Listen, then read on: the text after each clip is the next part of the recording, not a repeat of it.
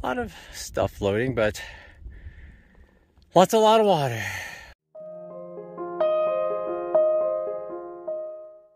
Good morning. It's day 45. I had a good night's sleep. It only drizzled a little bit. It actually didn't drizzle as much as I thought. And today it's super cloudy, which is, I guess, good because we're at a low elevation and out in the open for a while. And I'm going to try to hit 24 today. I calculated out there's only 1,300 feet of elevation gain, so I should try to hit 25. But I'm starting the same time yesterday. And today there's a water source at 2 miles. There's a water source around 6 or 7 miles. And then there's a water source at 16. So I'm just going to go to 2 because I don't have much water. And I'm going to get a lot of water at every water source I see because there aren't that many up here. After the 16, it's like 31. So another 15 for the next water source. So it's every water source that has water is precious. So I'm going to go to this 2, get like 3 liters, and go to the 6, chug up a whole bunch, and then fill up again before I go to the 16 one. Because once the sun's out from the clouds, it's going to be a hot one again. So let's get going. Pretty exciting. If we do 2 full days of like 24s, we can get to Tucson the next day on a Sunday and actually go to the hotel and shower. And then Monday morning, call the national park and get the permit and everything. And then actually, I was thinking Monday, I'll actually just head into the Grand Canyon National Park, and I'll stay at the campground right there. So whenever I get to go, I can just hike down from there. It's only 17 miles to the campsite. It's mostly down. So I think that's a good plan. And I'll just stay at the campsite. The general store is at the park. That's the good one. So I'll resupply once I set up camp at the campsite. So I think it's a good plan. I just have to rock out another 24 and then 23 or 24 tomorrow. And then I'll be totally solid. So let's head on up the trail and see how this first water source looks. Bye-bye campsite. Look how clear it is. I moved all the big rocks off. So nice. Hopefully someone else uses it. I mean, look how clear it is. I'd be pretty happy to spot this thing, especially surrounded by bushes like this. It's a good spot. Most of my split skins has healed, but check this one out, new one. I just got it yesterday. Look at, you can pull it open. Oh gosh. It's a big one. I'm up at East Cedar Tank, the first water source at 2 miles. This one's dry. There's a tank up there, but then I just got a first glimpse. Wow, that thing's actually really full. It almost looks like it's up to the edge somehow. How's it getting all its water? All the tank's water is coming from this metal container. It's just overflowing and then going down there. So much water. Amazing.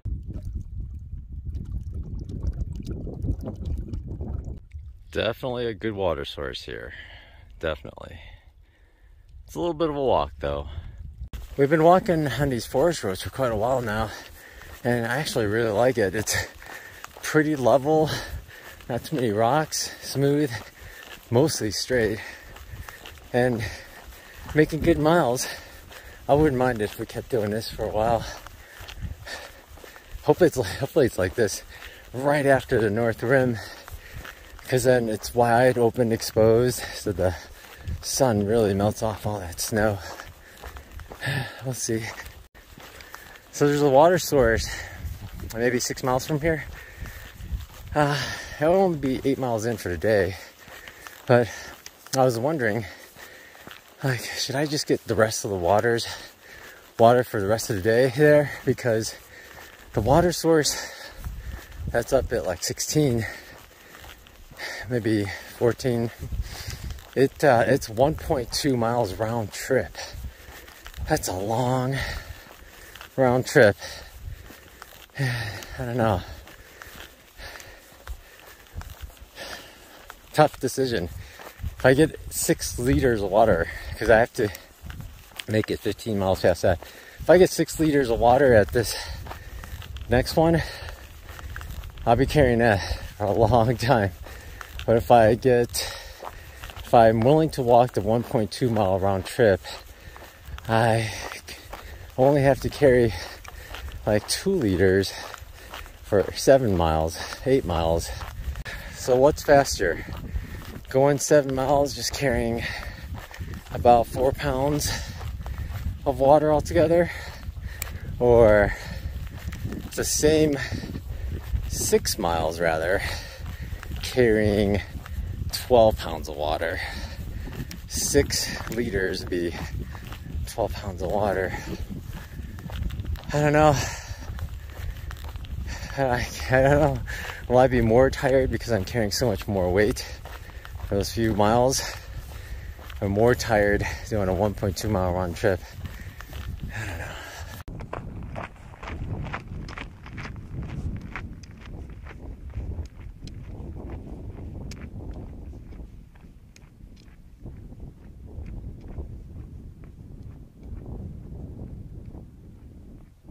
Behind us, way back there, you can actually see the mountains that we walked right by.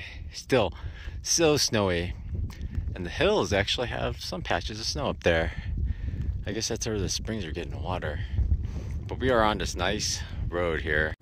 It's going north, and it's very level. And I've seen 3 cars so far. So, can't just pee anytime I want. I gotta have to look out for them.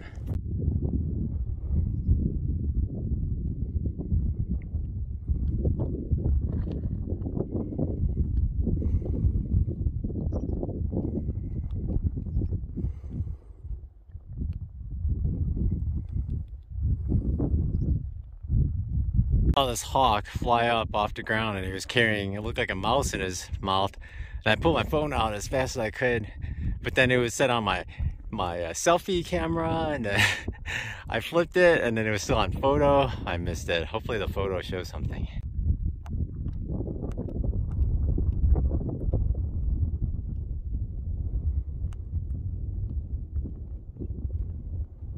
Here comes a water tank. I'm not sure what that truck's doing there.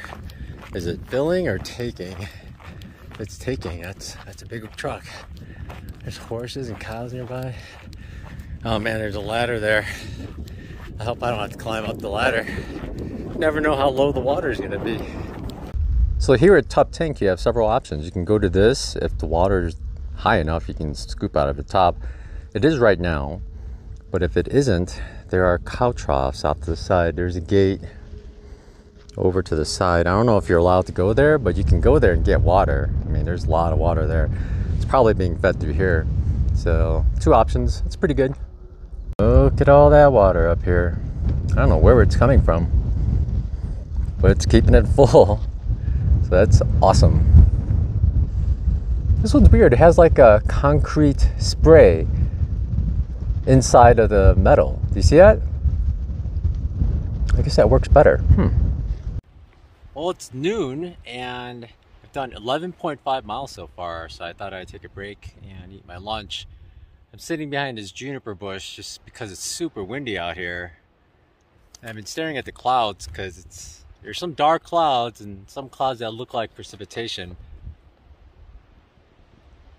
I won't say whether they're going to miss me or not because, you know, I don't want to jinx myself, but 11.5 by 12 in about 5 hours. Not the best, I guess. Yeah, I think the 2 water stops really slowed me down. The first one was at least 0.1, maybe 0.2 miles up and then back. And then the second one wasn't too far off, but I did sit there and eat some stuff. To make up for it, I'm going to have to really go. I don't know.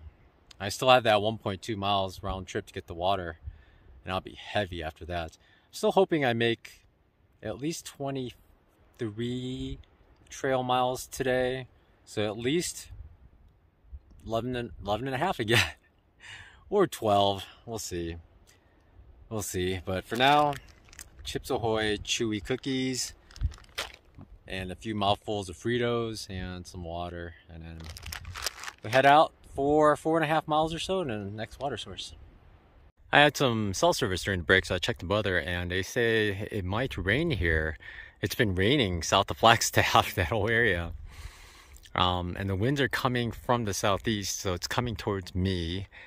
But according to the radar forecasts, they say it's going to be like really limited here.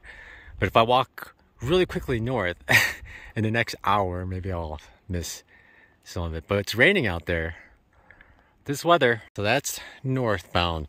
So the good thing though is after today, no chance of precipitation for until my finish day.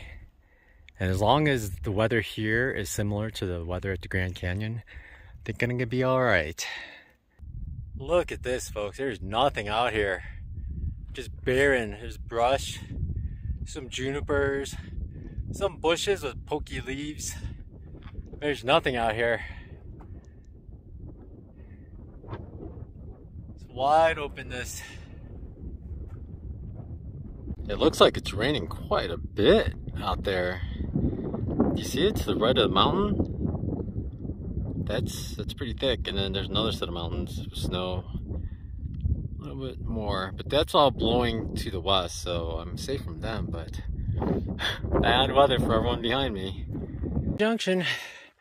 Yeah, the Arizona Trail sign's been replaced by these. They look nice. I'm curious what this bottom sign means. I'm gonna have to look it up. I thought that's like a scale for justice or something. I don't know. But the water source is along this road. Wildlife Waterer. So let's go half a mile to point 6. Right now it's 2:06. I'd love to be back here at least by 2:45. I'm being realistic, not idealistic. And then I have 8 more miles to go to make 24 trail miles. And that's pretty good. That'll be another 25-mile day. So, but this is going to be a tough 8 miles. 8.5 miles because I have to come back here because I'll be carrying 6 liters of water, I think. I was thinking about 5.5 or 6. Better safe. Just go 6. And I like the option of just drinking as much as I want throughout the night. There it is up ahead. It's angled towards us right now, so you think the tank could be on this side, but the gate is on the other side, so we have to walk way past it first. Weird, from the other side it looked like it angled the other way, but it seems to angle this way. Ooh, moment of truth. It's not as full as the others, but there's a lot of water in it. I like how they have the steps so the animals could step down and drink.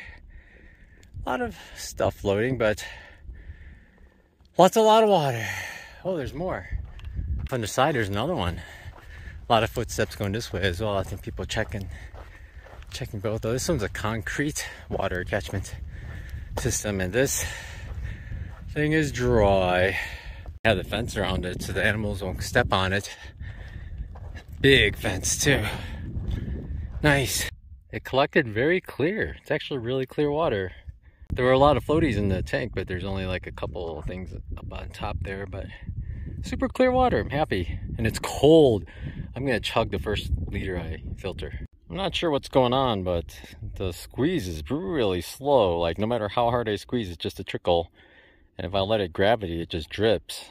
So I'm gonna backflush a lot out of this, and that'll give me about a little over 5.5 total, because I'm gonna use at least this much to backflush just to try to get it cleared out.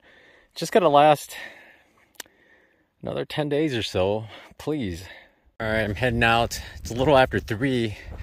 That Sawyer slowed me down quite a bit. I hope it works okay. I mean, I don't know, I still got a week and a half left. If it slows me down that much, it's gonna be a little problem. But it'll last. Has to. Now I gotta close this gate. Well, it's 3:20. I'm back at the Arizona Trail. I like to make at least 7.7 more miles to make it an even 24 for today, despite this detour and the other detour. I guess it'll be over 25 altogether. But I like to make 24. That was my goal when I spread out the miles on the way to Tucson. So I have 7.7 more to go, and it's 3:20. At 2.5 miles an hour, that's 7.5. That's an even 3 hours. So I think I'm gonna get to camp by 7. I don't even know where I'm gonna camp. I gotta find a spot once I get past the 7.7 mile marker. But wish me luck. Hope my Sawyer's okay. That's my big concern. If it's that slow, I'd just be super annoying for another week. All right, let's go. Look at this, folks. Kaibab National Forest. We're in a new national forest. Russell Tank. I think that's where I'm going next. 11.6 miles.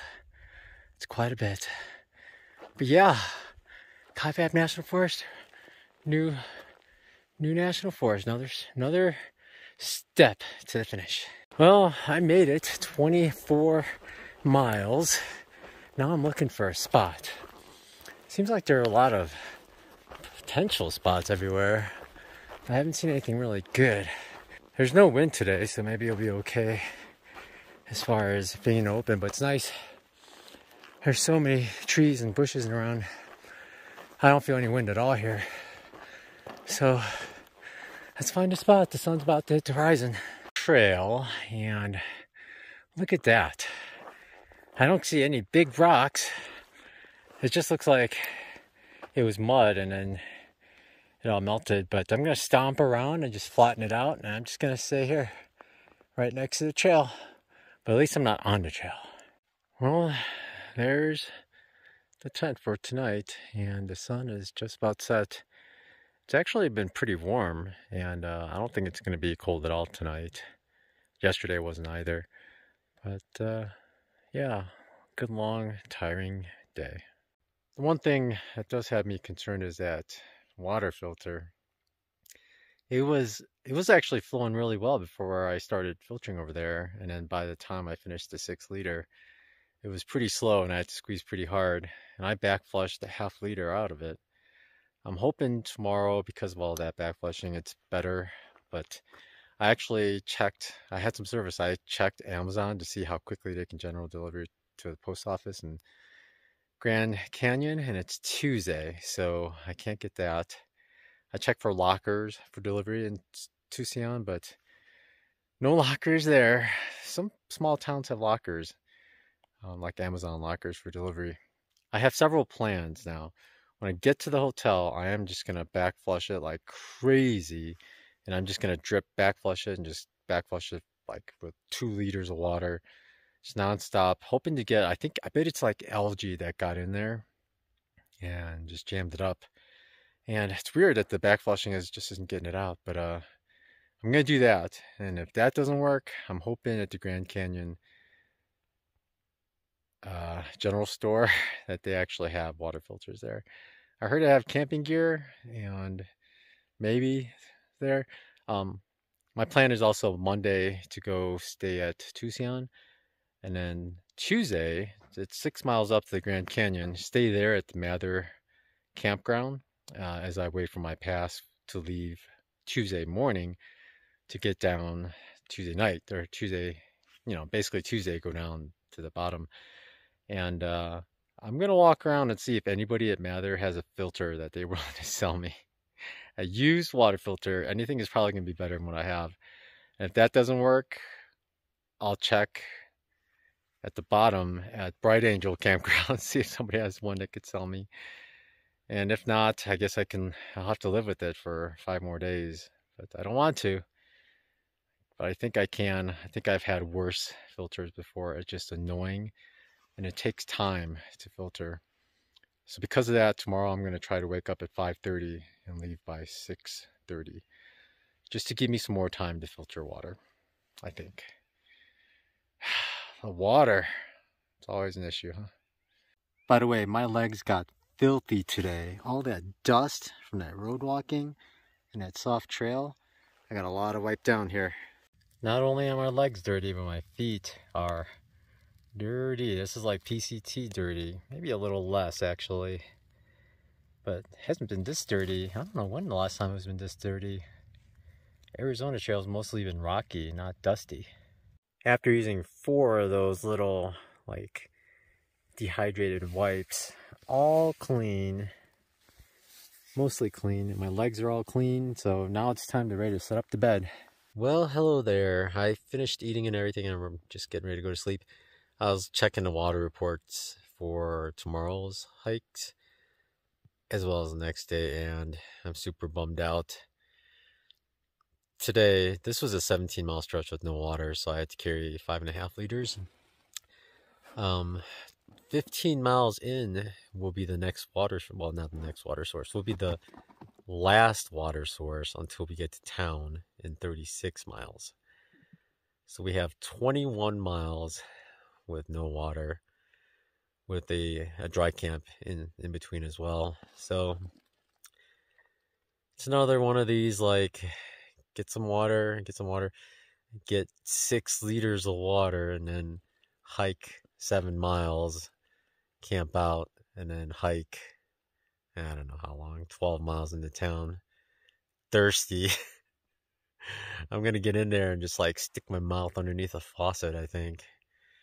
Another 6 liter haul. It's gonna be a tough day tomorrow, so I'm gonna wake up at 5:30, like I said, because the Sawyer's not acting as fast as it used to. So yeah, so you all have a good night now, and day 45. I guess it's night 45, and I'll talk to you tomorrow. Bye.